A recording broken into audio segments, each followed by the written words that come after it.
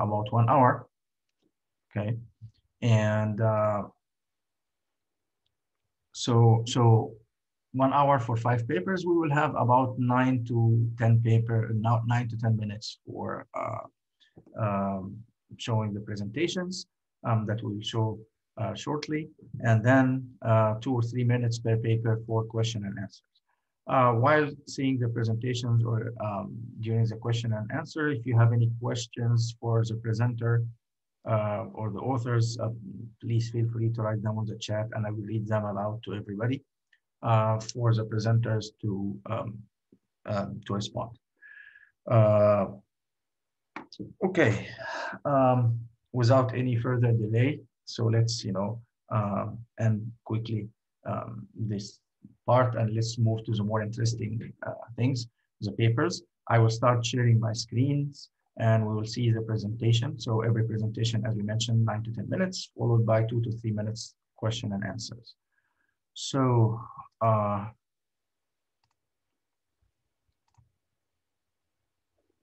the first presentation or the first paper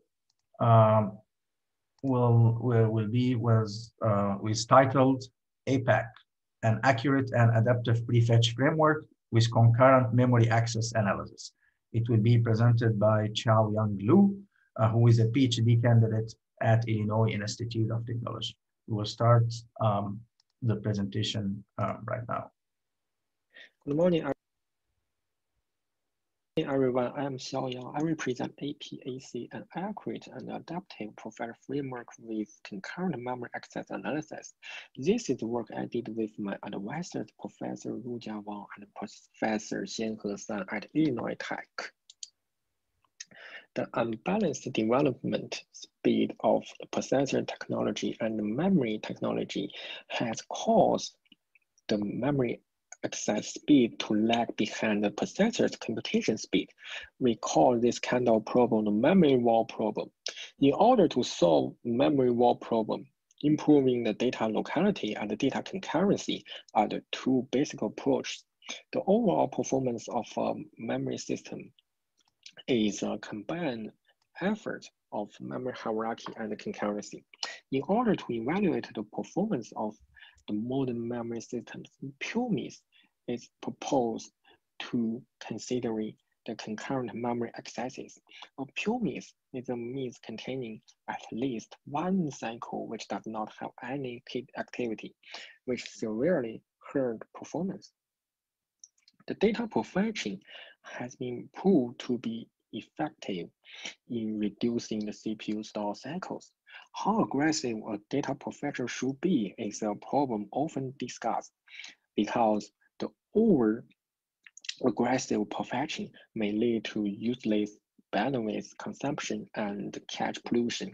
In addition, various workloads may have different behaviors. Even for a given workload, it may have different memory access patterns in different phases and show different sensitivity to perfect aggressiveness.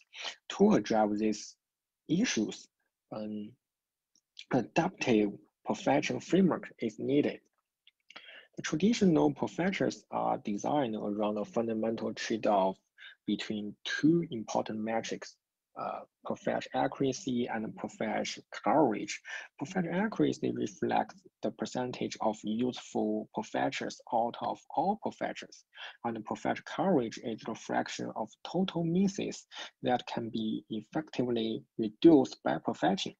Without considering the concurrent memory accesses, an effective prefetcher usually means to cover as many potential misses as possible. However, the prefetch coverage may provide inaccurate measurements for a prefetcher when we consider the concurrent data accesses. In the case 1 with prefetching, access E is saved by prefetch and now becomes E prime in figure 1b. Although access C and D are still misses with full miss cycles, these cycles are no longer the pure miss cycles because they overlap with the key cycles of access B and access E prime. In this example, the prefetching only reduces one miss. So the perfect coverage is just 1/3. However, all the concurrent pure misses now have the hit miss overlap. Even though the perfect coverage is relatively low, the performance gain from perfecting is huge.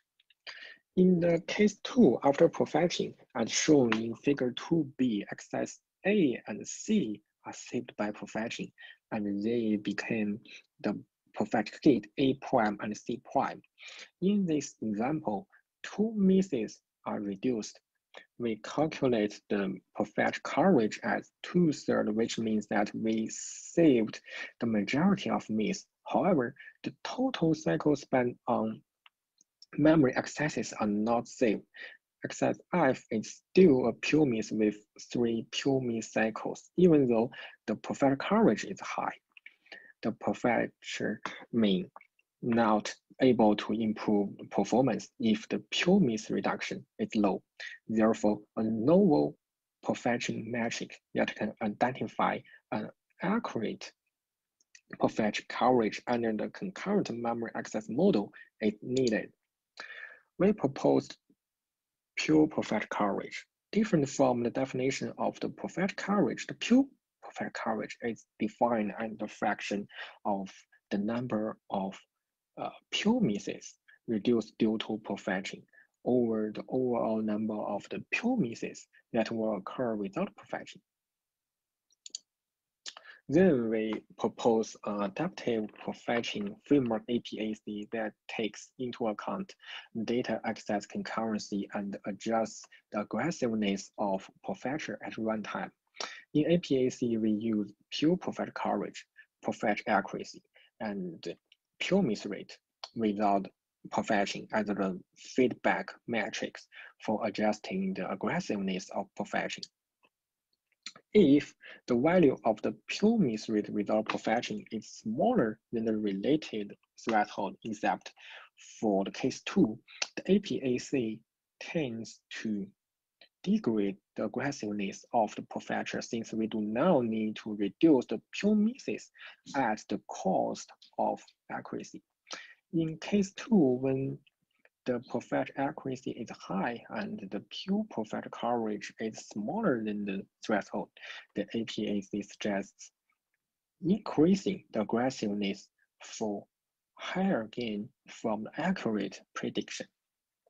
If the pure miss rate without a perfect is larger than the threshold, the perfecter tends to increase the aggressiveness for higher the pure perfect coverage, which degrades the pure misses and improve the performance. The case 8 is an exception.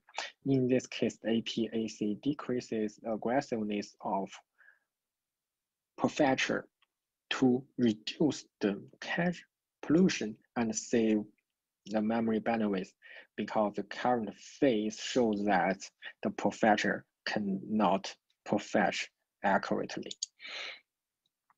We implement our framework APAC with both a single core system and a full core system. The Chemistry simulator is used in this study, and the detail of the parameters of our simulation are described in this table. We collect the traces from spec CPU 2006 and spec CPU 2017. We selected the performance without a perfecture at the baseline for the performance comparison. We compare APAC against two state-of-the-art adaptive perfection framework, FDP and NST. We also implement a naive adaptive framework called NAP with a small similar workload as APAC. However, the NAP makes all decisions without considering concurrency. This figure shows that the single core speed up achieved by NAP, FDP, NST, and APAC, all results are normalized to the baseline of no perfection.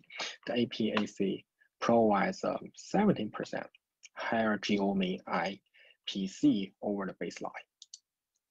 For the focal mixed workload, the figure shows that the APAC achieves an improvement of around 62% on average, which is higher than the NAP, FTP, and NST. It is worth noting that our framework can be easily integrated with more complex prefetching algorithms and extend through the multiple memory hierarchies. We apply IPAC to the open source IPCP, comparing to utilize IPCP alone. Applying APAC to the IPCP provides the additional performance improvement of 3.2% and 3.4% in the single core and focal configuration.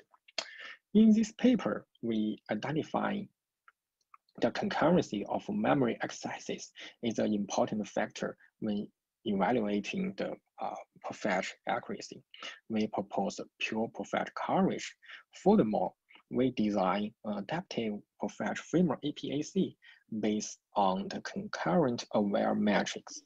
The APAC outperforms state-of-art frameworks, and it can be easily integrated with other advanced prefetchers. Thank you.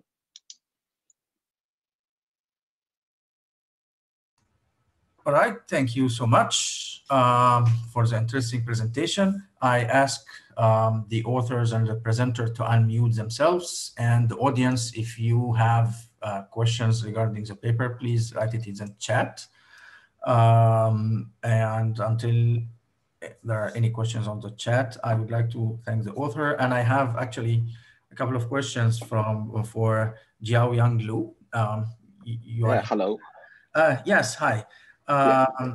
Can you actually, thank you for the presentation, and can you actually give us a quick, more precise definition to the expression pure miss? Yes, so we know the memory concurrency reduce the memory stall time by overlapping the multiple outstanding memory accesses. So some miss occur concurrently with other keys. So that is kind of hit miss overlapping, and some miss do not. So a single cache miss latency is no longer a important factor to the overall memory system performance. So the performance loss reducing from a cache miss that can be reduced when there is a hit miss overlapping. So when a miss has no such hit overlapping, so it becomes the important factor that could hurt the performance. So we call that this kind of miss is pure miss. So yeah. Okay, great. Thank you so much. And one more question. You showed here results for the single-threaded application since you used the spec 2006 and 17, and then you showed the multi-programming environment with the mix. Do you think there will be any changes in the results if you use multi-threaded applications, something like, you know, Parsec, for example, or something like this? So we not use that kind of multi-thread application in this paper, but we think if we use the multi-thread application, if this kind of application has it's memory intensive and it has enough concurrency, so that's the performance will be better. So we think our model is focused on the memory intensive benchmarks and focus on the concurrency. Yeah. I see. Great. Thank you so much. Any questions from the audience? All right. Thanks a lot. In the usual case, we would have given you an upload, but assume that we have a virtual upload for you. Thanks a lot. Thanks. And we will move to the next paper. The next paper with the title Reducing Off-Chip Miss Penalty by exploiting Hello everyone, underutilized. I am Abhijit Das from Indian. Sorry. Let me finish the title. Sorry for that. Reducing off-chip miss penalty by exploiting underutilized on-chip router buffers. And it will be presented by Abhijit Das, who is a PhD scholar in the Department of Computer Science and Engineering at the Indian Institute of Technology. Hello everyone, I am Abhijit Das from Indian Institute of Technology, Guwahati, India, and I welcome you all to the presentation of our paper titled Reducing Off-Chip Miss Penalty by Exploiting Underutilized On-Chip Router Buffers. This is the outline of my presentation, so let's get started. The era of data-driven applications demand for quickest processing of information, and hence all the processing devices in and around us are realized by some form of a multi-core processor. To understand with an example, even the simplest of handheld devices like our mobile phones are powered with at least a quad-core or even an octa-core processor.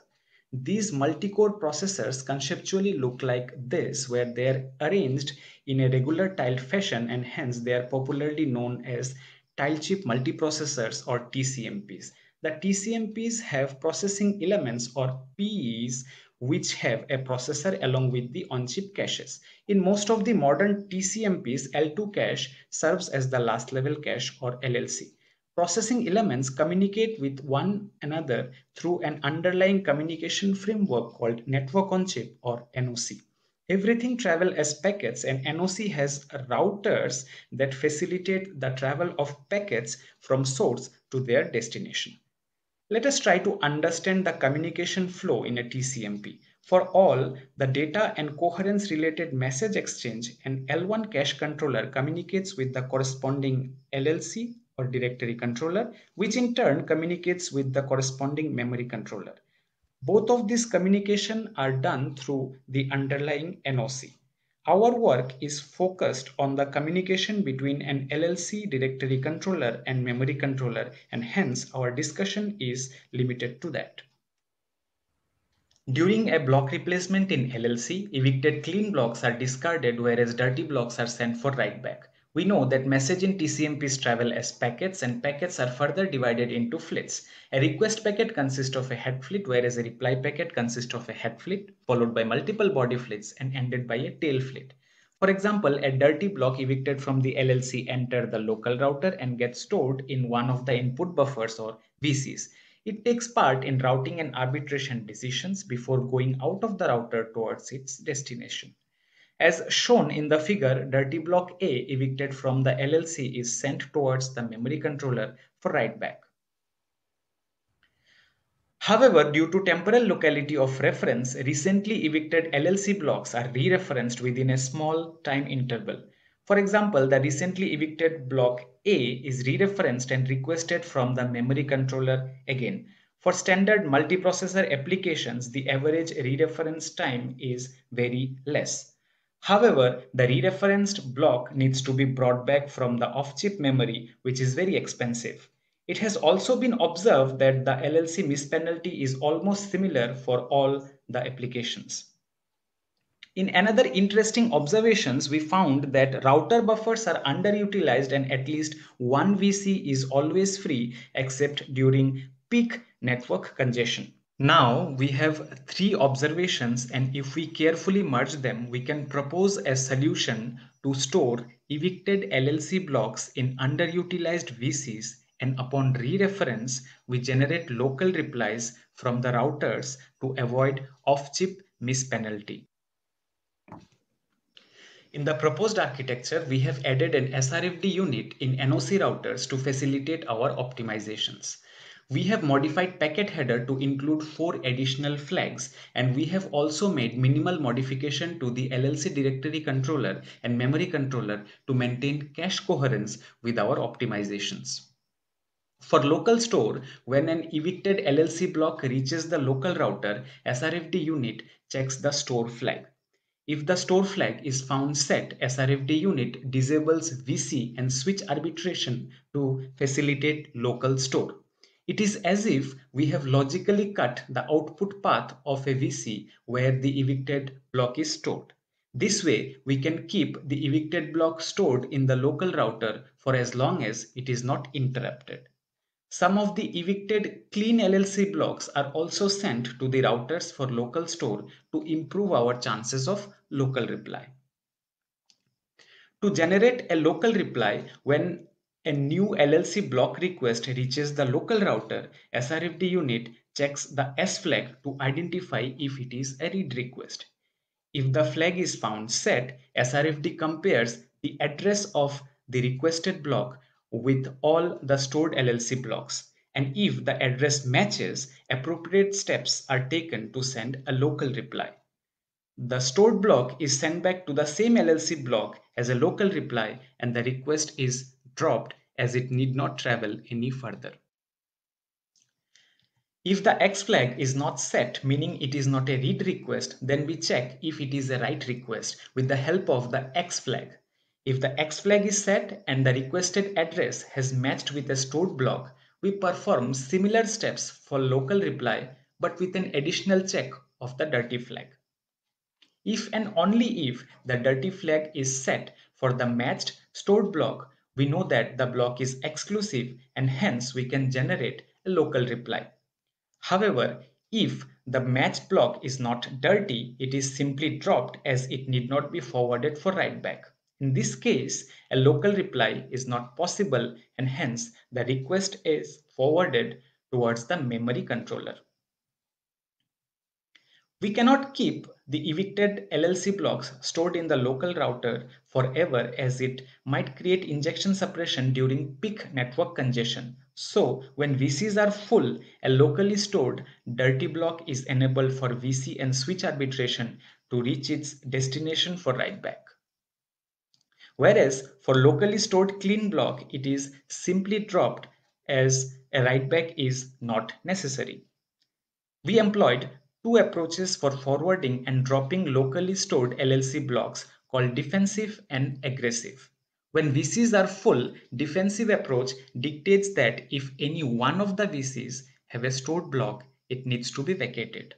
Whereas aggressive approach dictates that only when all the VCs have stored blocks, one of them is vacated. We have used an 8x8 NOC based TCMP and this is our system configuration. We have used GEM5 and decent simulators for performance and overhead analysis. We have considered 4 different architectures for evaluation where the baseline architecture is without any optimization and the other 3 architectures have different optimizations that we have proposed. All our results are normalized with respect to the baseline architecture. We have created diverse workload mixes and considered LLC miss penalty, network stall time, and system speed up for performance evaluation. As we can see, for all the workload mixes, our proposed architectures achieve significant performance gain. We also conducted a sensitivity analysis to understand the impact of design parameters, and these are the results. Additional SRFD unit works in parallel with the RC unit, hence it is not in the critical path of execution. 4 additional flags included in the packet header does not have any storage overhead, but the modified routers have a negligible area and leakage power overhead. However, improved performance reduces dynamic power consumption. To conclude, we learned that evicted LLC blocks are re-referenced within a small time interval and on-chip router buffers are underutilized. Hence, we proposed a set of NOC-based TCMP architectures to keep evicted LLC blocks stored in local router buffers and facilitate direct reply upon re-reference. Our future work includes looking for additional storage in and around NOC routers. That's all from my presentation. Due to the time constraint, I could not explain everything with sufficient details. However, if you are interested, you may read our paper and reach out to us for any discussion or clarification. Thank you for your attention. Thank you so much for the interesting work. I asked the presenter and any of the authors of the paper present to please unmute your mic. And I asked the audience if you have any questions, please write it in the chat. And meanwhile, I have few questions for you. Abhishek. Yes, sir. Okay, so you guys are storing the evicted blocks in the buffers. So don't you think it would be then cheaper if we design the routers of the NOC with fewer buffers? So in that case, since anyway you found that the buffers are not really fully utilized, so why actually we have this kind of big buffers in the first place? Thank you for the question, sir. Yes, what we have seen in modern TCMPs or multiprocessors is that for the worst case performance bandwidth, they are equipped with buffer, because there has been alternative designs with bufferless routers as well as minimally buffered routers.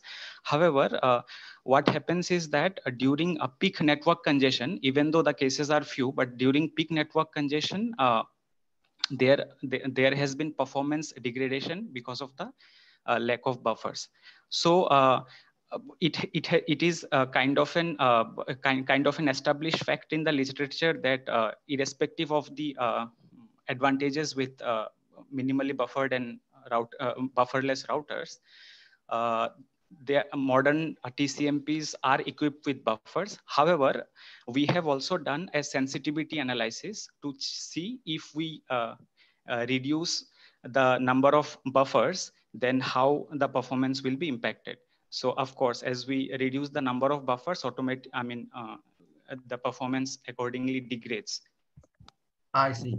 Okay, thank you so much. One last question. Um, of course, when there is a peak NOC congestion, you will not have space in the buffers for storage. From your experiments, can you comment on how often does this scenario happen? From our experiment, we have found out that that kind of a peak network congestion scenario where none of the buffers were available, because for our experiments we have used 4 buffers in a router.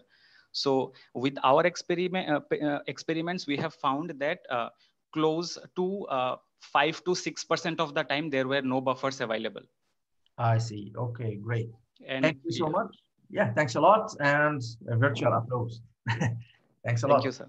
All right, so we will be moving to the next paper.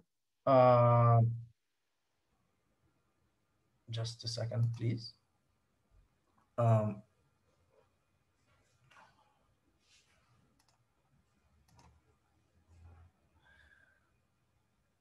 Okay, the third paper will be titled Router Buffer Caching for Managing Shared Cache Blocks in Tiled Multi-Core Processors.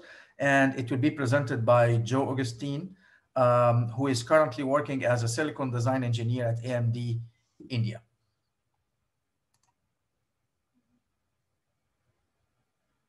Hello everyone, my name is Joe Augustine from Indian Institute of Technology, Madras, India. Our work is titled Router Buffer Caching for Managing Shared Cache Blocks in Tiled Multi-Core Processors. Introduction. This figure shows the picture of a 4-core processor. Each core is connected to an L1 cache, and the last level cache is connected to all the cores using a bus interface. Here, the LLC is shared by all the cores. In this design, if the number of cores increases, the bus interface and the shared monolithic LLC will become a bottleneck. To solve the scaling issue, tile chip multi-core processor was introduced. In this design, each tile has a compute pipeline, L1I cache, L1D cache, a portion of shared L2 cache with directory to store shared information, and a router. All these tiles are connected using a network called network on chip. This is the structure of an NOC. Processing elements are connected using routers, and each routers are interconnected using links. Routers have input ports with buffers. We consider a 2-stage pipeline router with routing unit, VC allocator, and switch allocator. In tile chip multi-core processor, when a core wants some data, it sends the request to the L1 controller. It checks the L1 cache for the requested block. If it is a mess, The L1 controller sets the L2 bank address that has the block and forwards the request to the router. The router then forwards this packet to the destination L2 bank. The network on chip uses a XY routing, so the packet moves in the X-axis direction first and then in the Y direction. Once the request reaches the L2 controller, it checks the tags and finds it is a hit. The L2 controller replies the requested block back to the requesting core.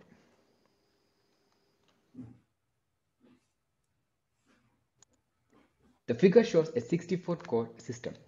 Let's say core 55, 56 and 7 request for the address X and core 16 request for address Y. Both the requests are mapped in L2 slice 55 and all the requests for address X reached 55 first. The request for Y reached last. Here, the request for Y has to wait till all the requests to X gets completed. When this occurs often, that L2 bank becomes a hotspot and the L2 access time increases for that LLC bank. If we can store highly shared blocks like the block which containing address X in the previous slide in a faster memory, we can save precious LLC access time. To see how much sharing happens in a multi-threaded application, we show the sharer length in this picture. We define sharer length as the number of cores accessing a cache line at the LLC before a write access by any core or before the cache line is evicted from the LLC. From graph, it is evident that there are many workloads like CF, CG, etc. which has blocks with high sharer length. All these applications suffer from high LLC access time due to shared blocks. This figure shows the heat map of read accesses by cores to LLC banks in the application kcore. For kcore, there are 3 LLC slices which are shown in red, which receive significantly more shared requests than other tiles. So, highly shared blocks also creates hotspots in the system. To reduce access time of shared blocks, we propose a small cache inside the router called router buffer cache or RBC to store blocks with high sharer length.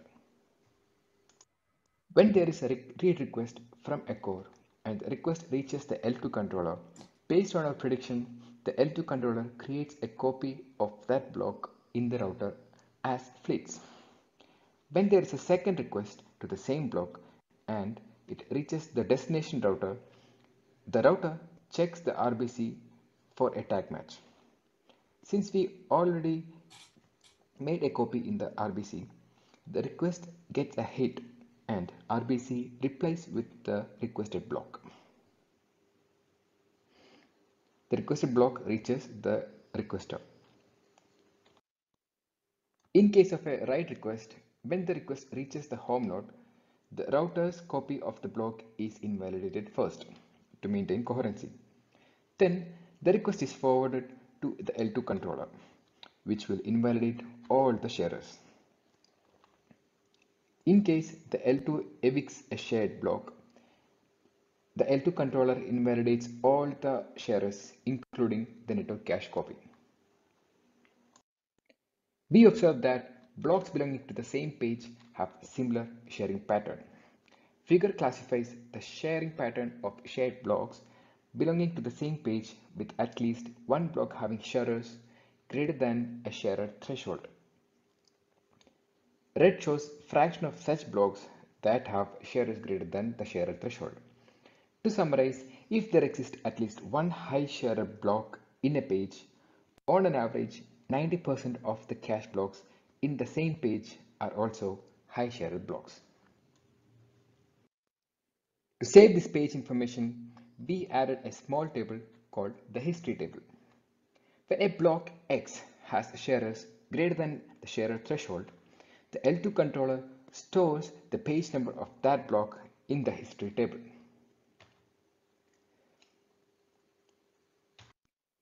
When a request comes to the L2 controller, it checks if the block is going from exclusive to shared state. If yes, the controller searches the page number in the history table. When it is a hit, the controller makes a copy of the block in the RBC.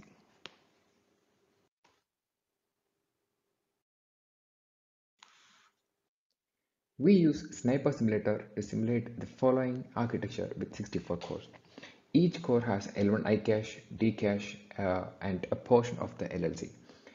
We use invalidation-based MESA protocol for maintaining coherency. We use an 8x8 mesh which uses XY routing to route packets from source to destination. These are the LLC access time. An RBC with just 8 entries reduces the overall LLC access latency by 16% when compared to a system without RBC. Detailed analysis is given in our paper.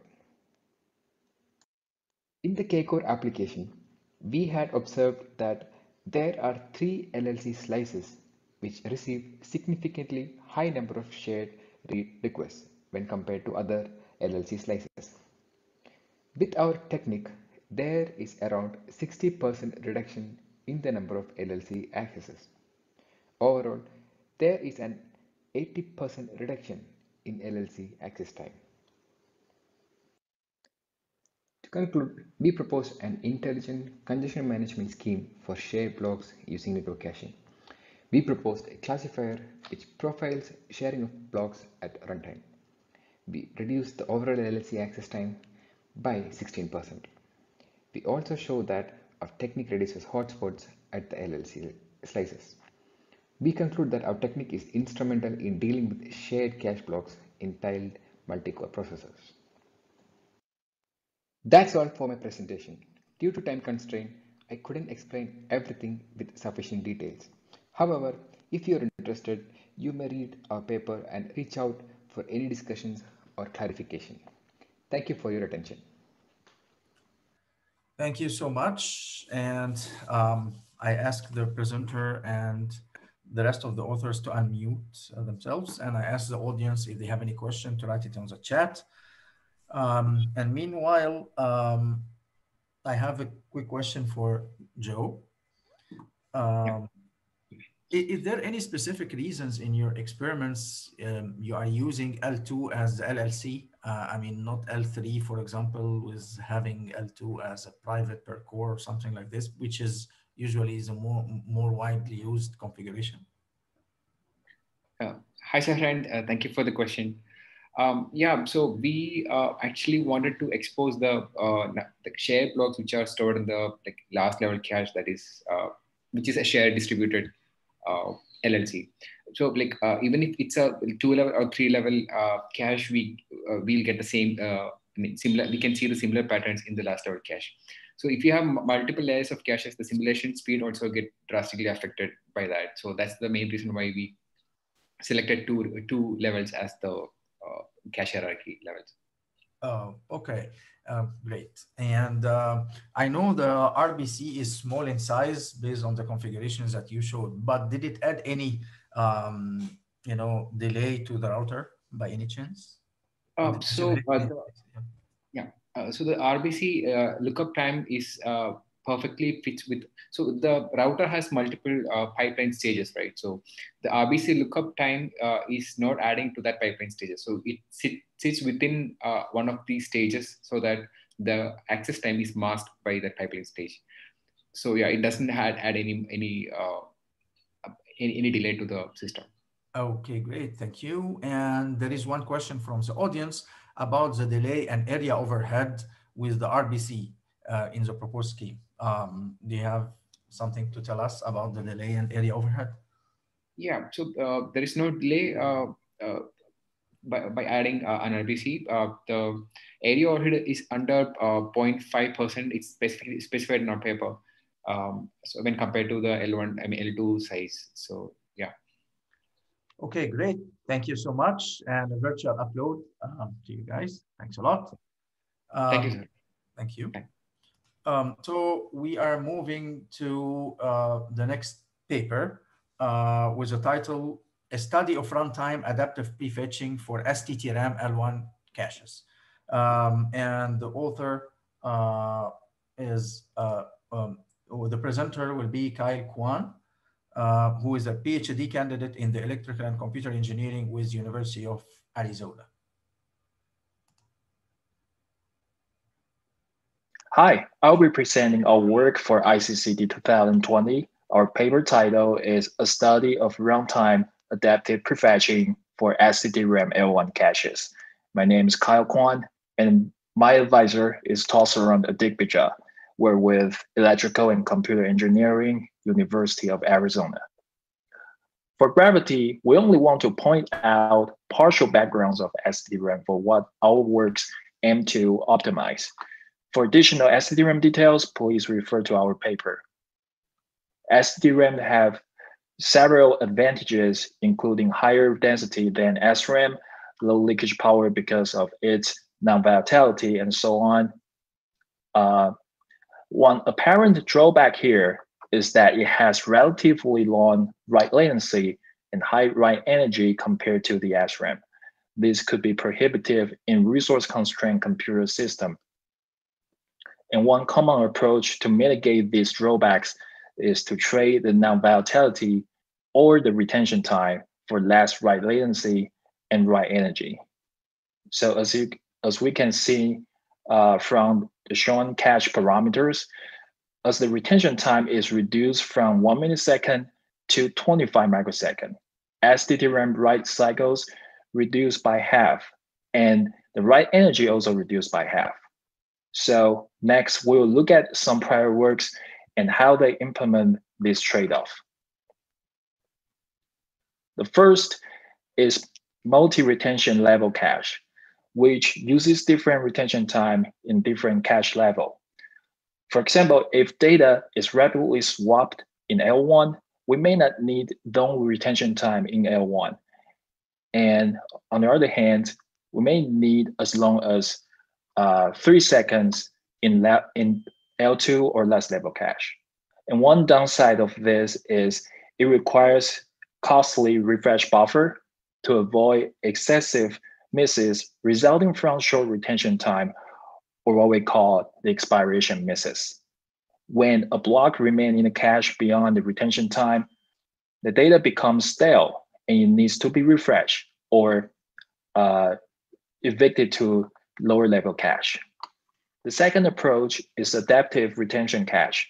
This approach predicts the ideal retention time during the sampling phase in order to satisfy the application's requirement.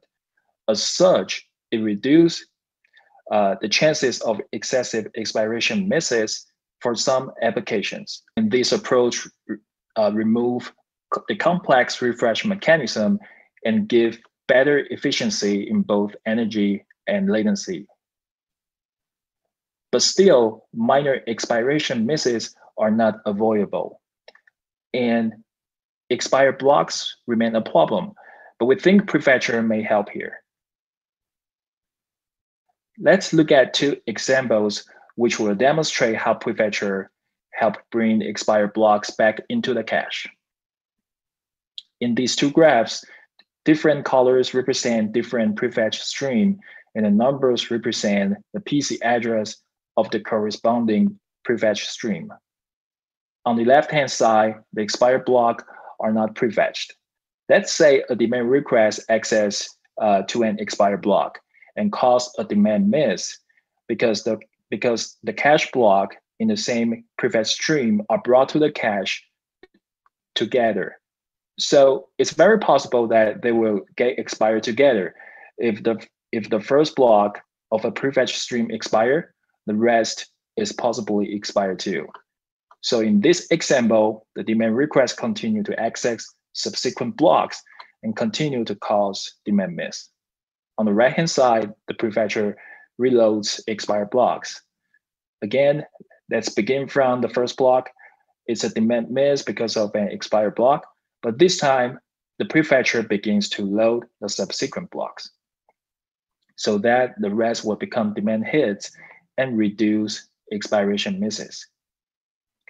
We want to quantify the potential benefits that we can get from prefetching expired blocks. So here we use a stripe prefetcher with prefetch distance 16 on spec CPU 2017 benchmarks. With this prefetcher, this graph shows how many expired blocks can be predicted and reused by the prefetcher. So on average, 10.85% of expired blocks can be reloaded into cache through the stripe prefetcher. And over 21 benchmarks in spec CPU 2017, 13 of them have more than 10% reuse rate.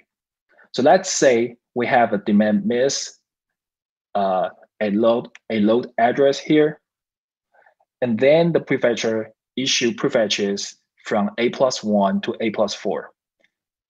Then CPU issues demand requests to A+1 and A+2. Their demand hits because the cache block is already preloaded in the cache. And now here comes STT-RAM's expiration.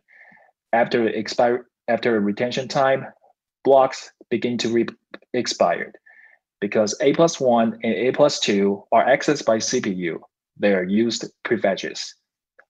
On the other hand, A+3 and A+4 become unused prefetches during expirations.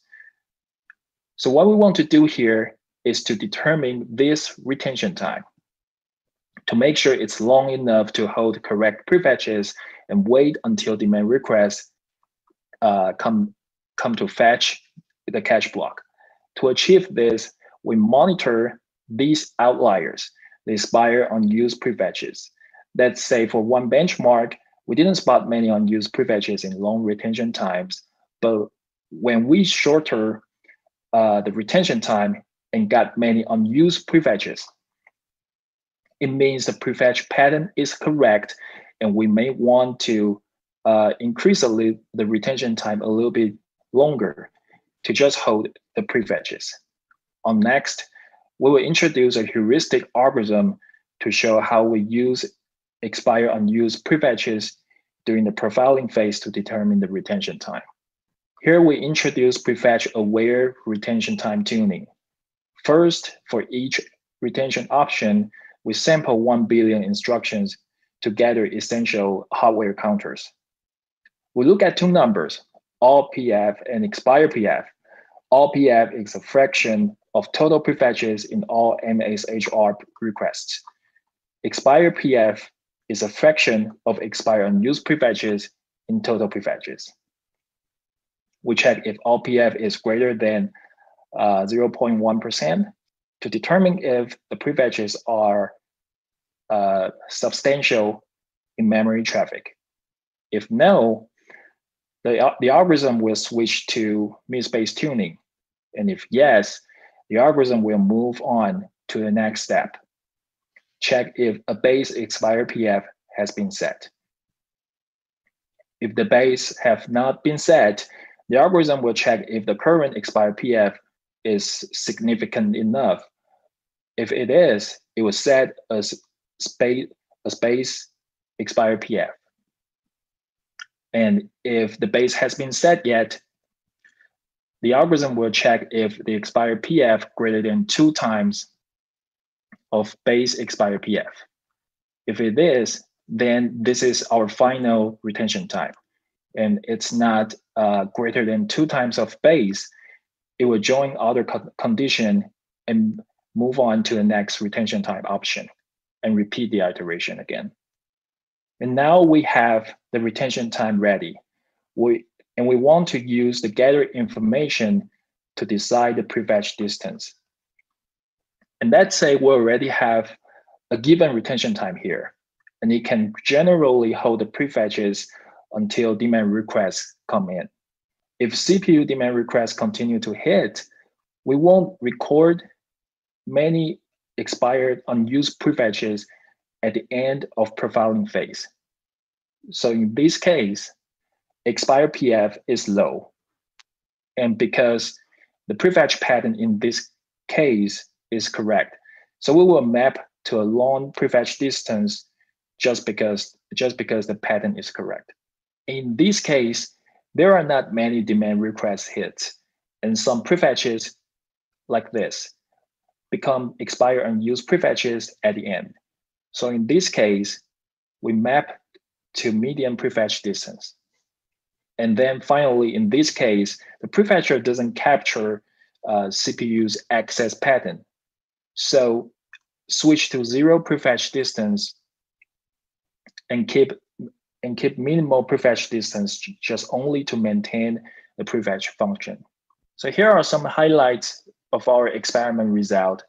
In summary, compared to the base STT-RAM cache for which we use prior work, LARS without prefetching expired blocks, energy and latency were reduced by 22.24% and 24.59% respectively. Compared to LARS with a prior prefetching technique, near side throttling or NST, our work reduced the average energy and latency by 3.5% and 3.59% respectively, while reducing the implementation overhead by 54.55%. So in summary, we studied prefetching in STT-RAM and proposed a new approach for determining both retention time and prefetch distance in reduced retention time STT-RAM caches. Please read our papers for more details of our work. We have link and a QR code here. Thank you so much for listening. Thank you so much. I ask the author to unmute, please. And if the audience have any questions, please type it in the chat. And meanwhile, I have a question for the presenter. Is the presenter here? Kyle Kwan. Is Kyle Kwan here? Okay, so it seems the presenter is not here. So if you have any questions about this paper, maybe you can direct it by email directly to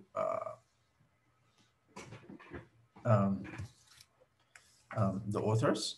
So now we will move to our last paper with the title Unified TP, a unified TLB and page table cache structure for efficient address translation, and will be presented by Zulin Ma, who is a PhD student in Chongping University.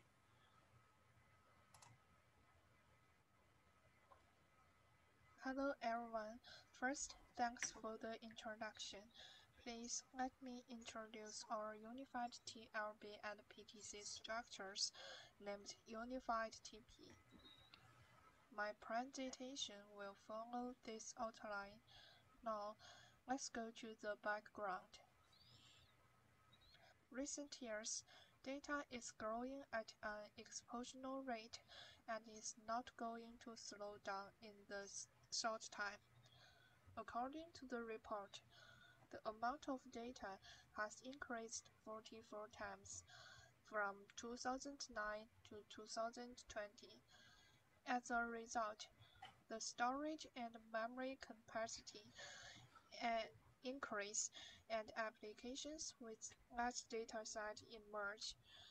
Therefore, the pressure on virtual memory performance is dramatically increasing. Previous work focused on two ways to improve the performance of adjust translation. The first is to decrease the TLB miss rate. For example, huge pages are used to expand the translation coverage of TLBs. The second focuses on reducing the TLB mishandling latency. For example, page table cache are used to store upper-level page table entries to reduce low-latency page table walks. These methods are used exclusively either for TLBs or PTCs, We believe that the structural separation between TLBs and PTCs limits the acceleration of address translation. Now, let me show you the motivation of our work. To give a better understand, we divide the workloads into two types based on their memory access behaviors. The data in the first type of applications tends to have a long reuse distance, which means that when a data item is accessed again, the translation record for that data item has been deleted from TLBs. In our experiments, the results showed that about 5% pages contribute 50% of the total TLB misses for full graph workloads. In this case, if we can shrink the PTC space and provide more space for TLB, it can reduce memory access overhead. The second type of applications, such as time serial databases, is characterized by sequential access of memory pages. That is to say, there are almost no repeat requests, so the utilization of TLBs is very low. On the contrary, PTCs have a high hit rate because of the good locality. In this case, we can delete useless TLB entries and expand PTC space to reduce memory access overhead. Therefore, the physical and logical separations of TLB and PTC structures renders it impossible to dynamically adjust their sizes according to the workloads. In order to solve this problem, we propose a unified TLB and PTC structure. As shown in the left picture, we combine TLB and PTC into a single structure. In our design, for TLB entries, they are similar to those in the baseline system. And for PTC entries, they adopt the same indexing scheme as TLB entries to make it easier to design and implement in hardware. As shown in the right picture, the tag of a PTC entry is a portion of virtual page number. Since baseline system enables the respective circuitries of TLBs and PTCs, searching entries can be executed in parallel. In contrast, searching entries in unified TP should be executed in a sequential order if there is only one circuitry. Therefore, we propose a parallel search scheme. The basic idea is to provide equal circuitries as baseline system. When receiving a memory request, each circuitry checks one of the corresponding entry among TLB and level 2 to level 4 entries. According to the check result, replacement information should be updated. In this case, multiple circuitries hits may incur data consistency issues. Therefore, among the hit entries, we update the replacement information of the entry with the longest tag to make sure that only one entry will be updated once a time. According to the parallel search, we also need to modify the LRU algorithm.